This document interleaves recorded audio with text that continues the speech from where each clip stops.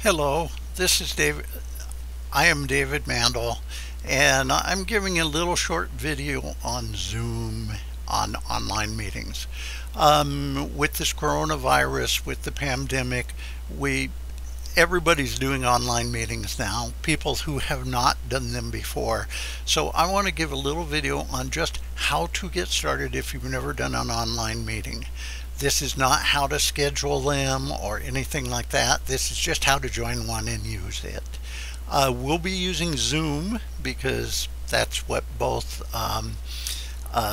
Portland Community College uses, where I teach, and what the Benton County Master Gardener Association use, which I'm a member of. So this is for my students and fellow Master Gardeners and for anybody else. Since it's public and it's on YouTube, so okay. To get started using Zoom, what happens is you will probably get an invitation, something like this, that will give you a time and a day and a Zoom meeting room that will look something like that. It will be a three-digit thing. Sometimes it's 3 digits, dash 3 digits, dash 3 digits. Sometimes it's 3-3-4. I don't know. And it may have a URL that says hit this thing, and then it will take you to the Zoom meeting. Okay, there's two ways to get into Zoom. You can either go to Zoom. Well, I'd go to Google and just go to Google-download, and you can download the Zoom software. If you happen to be on an Android tablet or phone or a Apple, in that case, if you're on an Android, go to the Android Play Store, search for Zoom, and you'll find the software too. It will be loaded like any other app. If you're on an Apple, go to the Apple Store. It will be and do a search, and it will load just like any other app.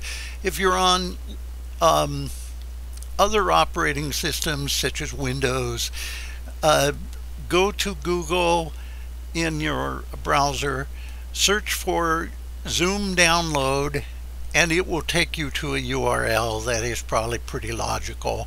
This is Download Center. If I go to Download Center, it brings up the software I need to download. Now in my case, it came up with Linux because I happen to be on a Linux operating system. If I was on Windows, it would come up with Windows. So that's cool.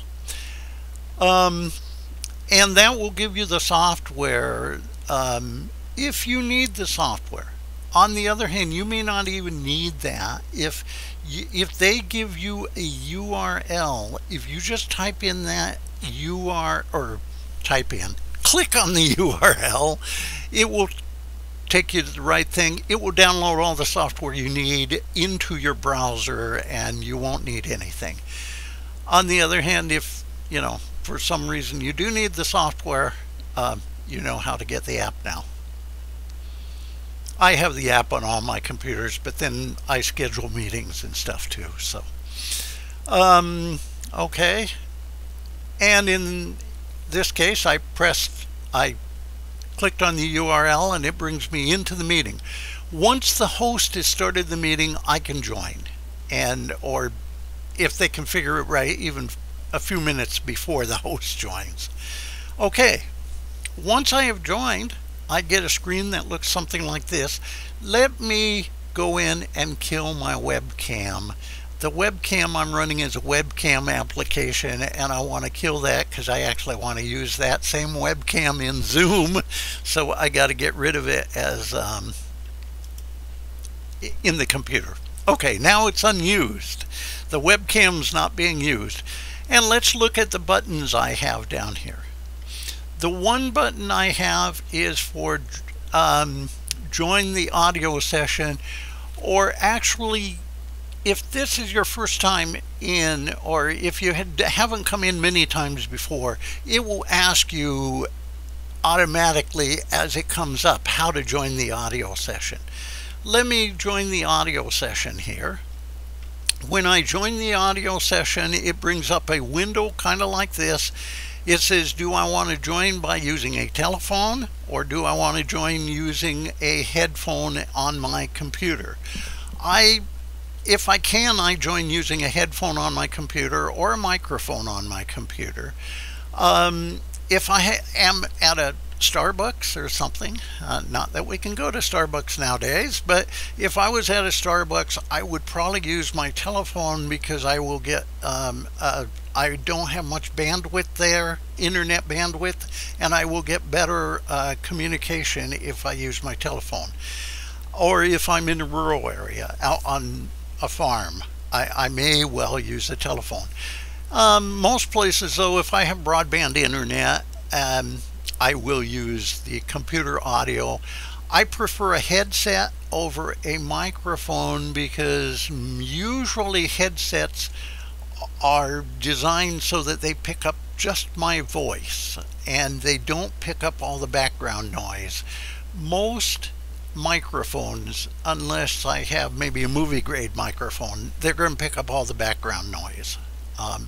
And actually, I have some headsets that also pick up all the background noise, but I don't use those with Zoom.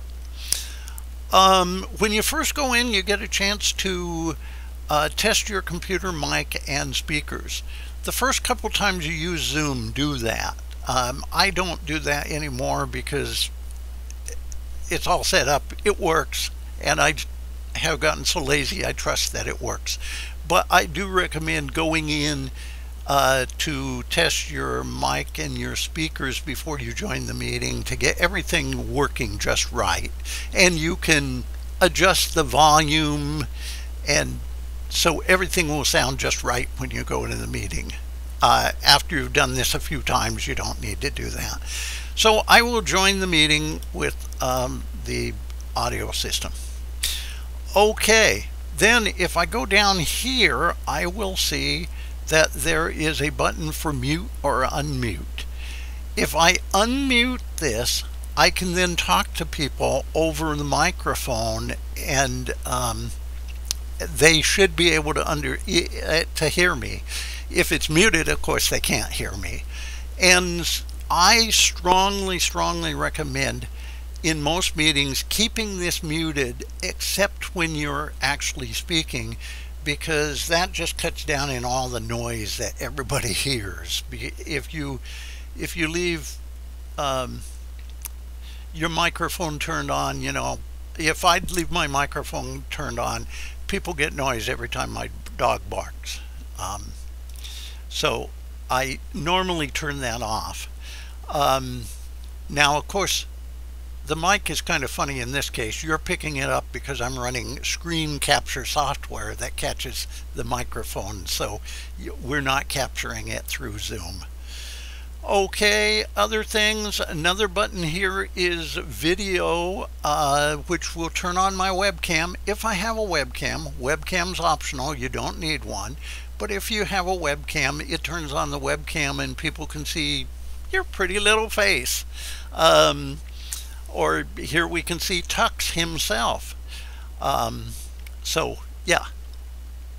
Okay, now, and I can turn that off. I can turn it on.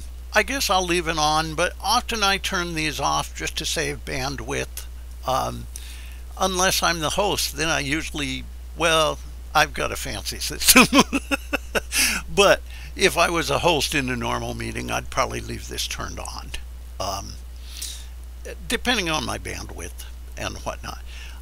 This is where you can invite other people to join the meeting. I rarely use that because I invite them in the setup software. This is a list of our participants in the meeting. The participants, and this can be hundreds of people, but in this case, there's Tux and there's me, David Mandel. The one guy is labeled as host. Host controls the meeting. He's the person or she's the person who started the meeting, who did the scheduling, and really controls all the access rights. So if they want to kick me off, they can kick me off. If they want to mute me, they can mute me. If I'm causing a disturbance, they can turn off my video camera, whatever. Okay, there's another button here. I'm going to skip share screen for the moment, but there's a button here called chat. Chat is brings up a chat screen, and I can type things in this screen. So, hey, I have a question.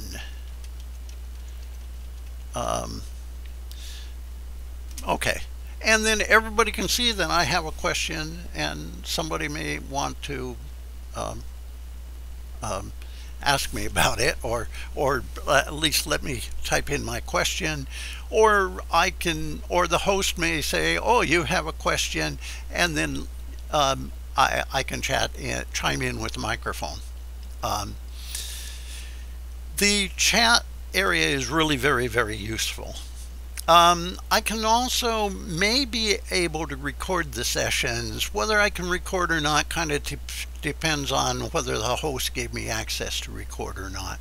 The host can record sessions. They can either record them to put on their own workstation, or they can record them to put on the cloud and make available for everybody. So let's go into screen sharing. Screen sharing is a cool tool, and this is more of an advanced feature. Your host may use the screen sharing a lot. When I give classes and stuff, I use this an enormous amount. Some people use it less than others, but the screen sharing allows me to broadcast my whole computer screen across the system. So let me try sharing my screen, and it did it. Okay, sometimes that will not work because I may not have, because host has to give me access to do that. I forgot and I gave myself access to do that in advance, so I can do screen sharing. And this lets me share my whole screen. I can then, so if I want to do something like pick photographs of I don't know, of electronic parts, well, that's a lot better than the webcam. I can show photographs or of gardens. These were taken in Portugal, I believe, around the city of Porto, or possibly in Galicia, Spain. They grow a lot of nice camellias there, and I like flowers, so these are camellias in Portugal.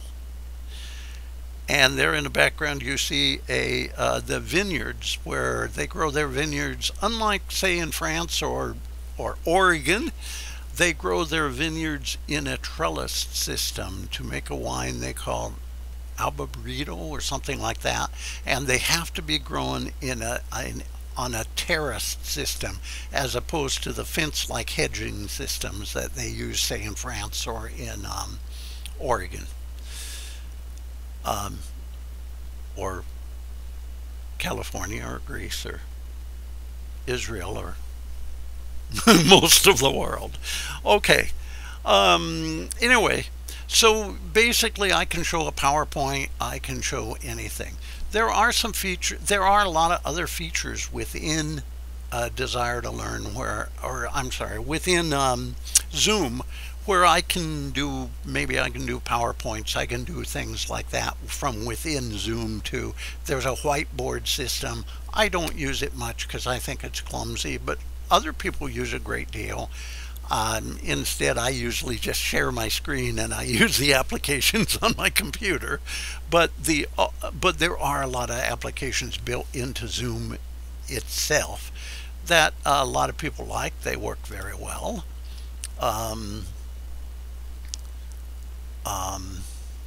Oh, okay.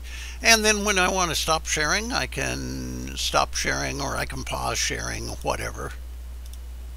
And we go back to the screen like this. Any other features?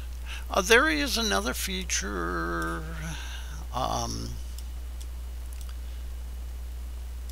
Someplace. Well, anyway, this was meant to be a small introduction.